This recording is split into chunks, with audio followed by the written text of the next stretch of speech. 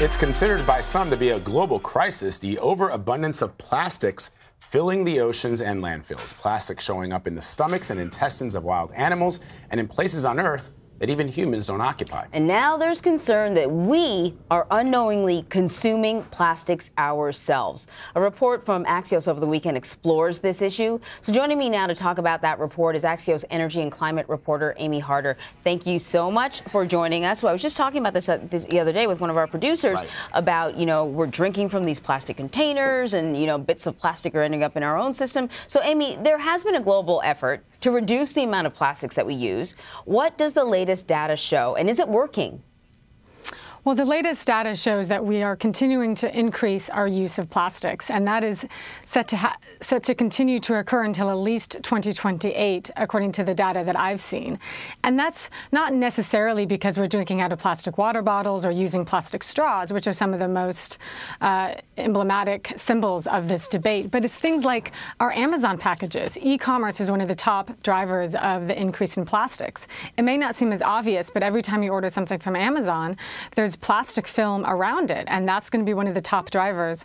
And then in the developing world, it's just simply a better standard of living requires plastics, as of now anyway. Mm-hmm. So, Amy, where is the United States specifically when we compare the numbers to the rest of the world?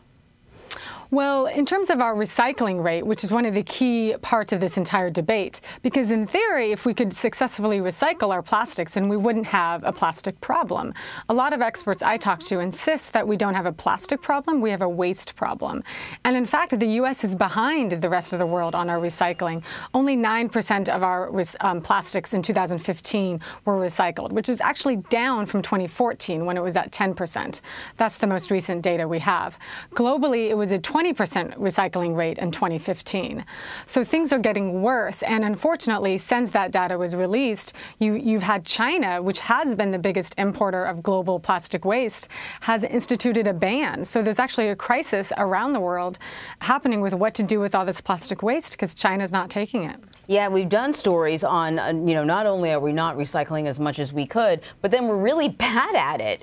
We're not separating things appropriately. And as a result, what you just brought up, China doesn't want our bad recyclables. They're dirty, if you will. So, there have been sort of two groups trying to tackle this, right? There's the activist approach, and then there are what, big companies and big corporations are doing, and sometimes they're incentivized by government. But explain sort of the two different approaches.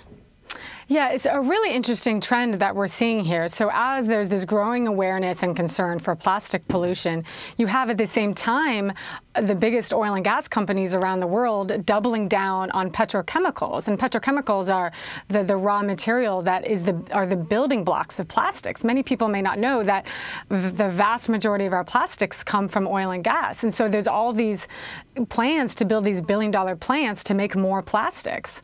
So these companies think that they've committed to this new alliance earlier this year to commit to better recycling. Now, the activists say that we should not remain dependent upon plastics and we need to get off plastics altogether because it's clear that we're not going to be able to recycle. So there's this big debate, should we recycle or should we get off plastics? And that's really where the line in the sand is at the moment. Amy, what are so-called green plastics?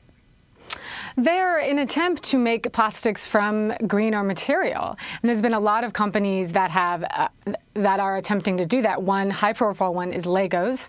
We recently did a segment with one of their top executives on our new Axios on HBO show.